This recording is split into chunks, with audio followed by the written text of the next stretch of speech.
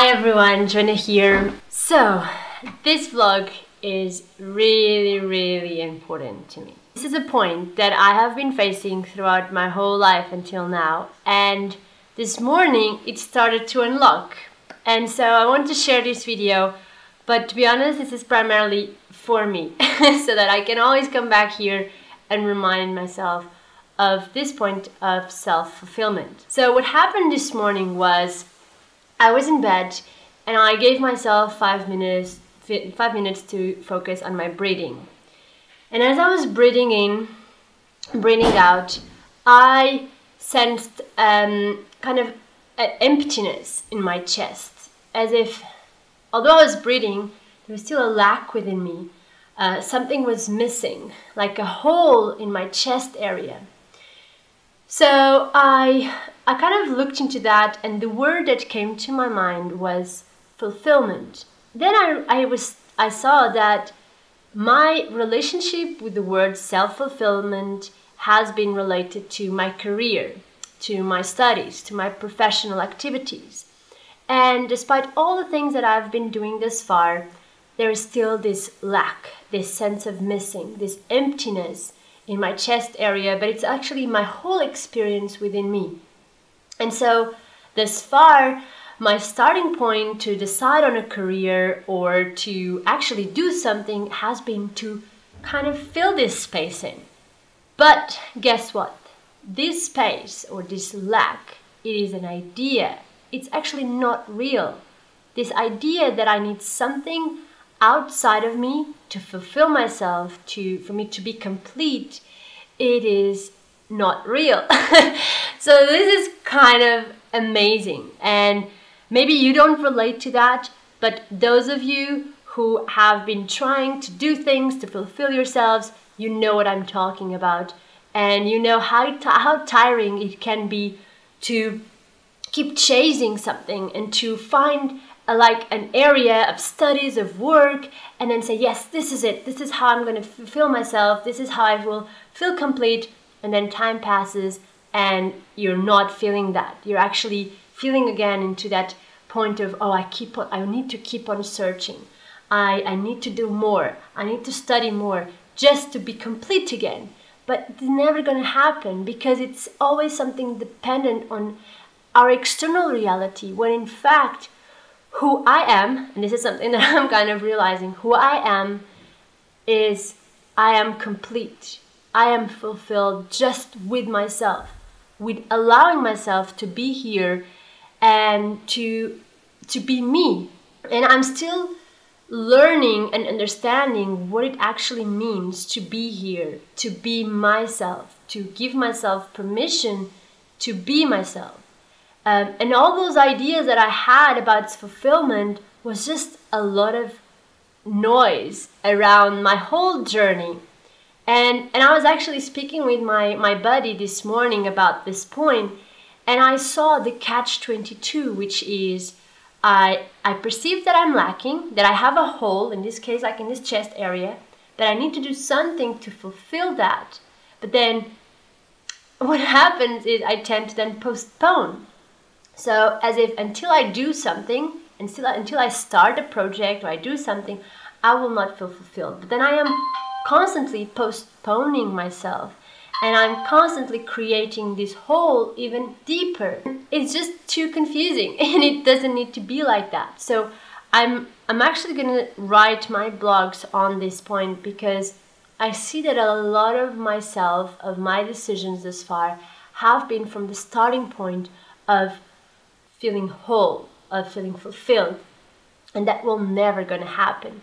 So I can almost imagine if I was not becoming aware of this point, I would likely spend my whole life searching for something outside of me, trying lots of career paths, probably lots of relationships, just to get that experience of fulfillment that will never come. In some of you, you might have this experience with relationships. I don't have so much that point, because early in my life, in my teenage years, I realized that this perception that another person would fulfill me was actually not real, because I was in a relationship and eventually I went I went to a different country, and I was okay. So I realized actually that person does not complete me. We are okay, we're better together, but I'm okay by myself again as well.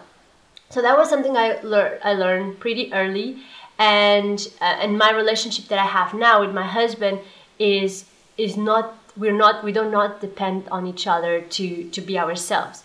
But I see that relationships with other people can be also kind of a mirror of this relationship of lack, of not feeling fulfilled and thinking that someone will occupy that space.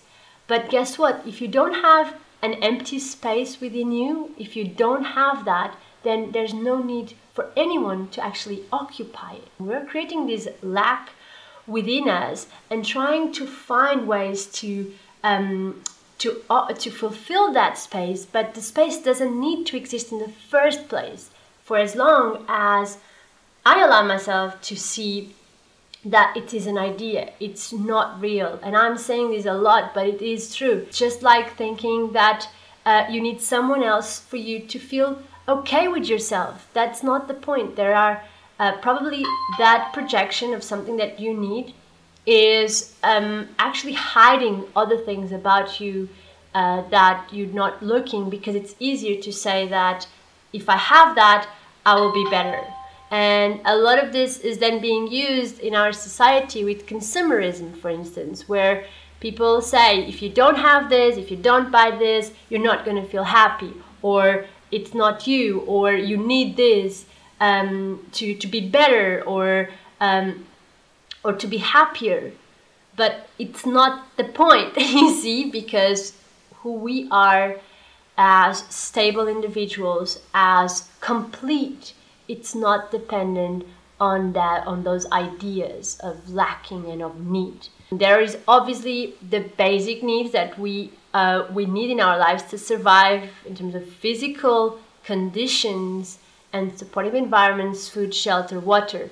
But this is beyond that. It is mainly perceptions that we have created about our lives, about who we are, that we're less, and therefore we need something outside of us to make us feel okay and the best of us. This is a really cool point, because once you realize that actually that idea is not real, then you start embracing yourself and your decisions, and you kind of start enjoying yourself and really ask yourself self-honesty.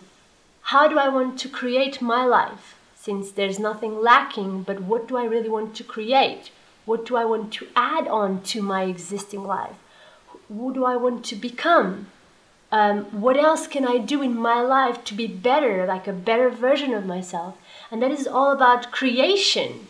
It's not about trying to fulfill a space that it wasn't there in the first place, but it's about expanding myself, my world. If my decisions now are based on this creation point, then even if I don't do something according to the plan, it's still okay. It's still something that I'm adding on to myself. But I can always go back to myself, my groundness, my basis, which is me here, stable, complete, just by myself and just by breathing and being here. Cool. I hope this video is helpful. I will share some more points. I'll put some videos on an interview on the description that was really cool for me to kind of open up this point. And I'll also post some blogs about it. All right, enjoy the journey and see you next time. Thank you.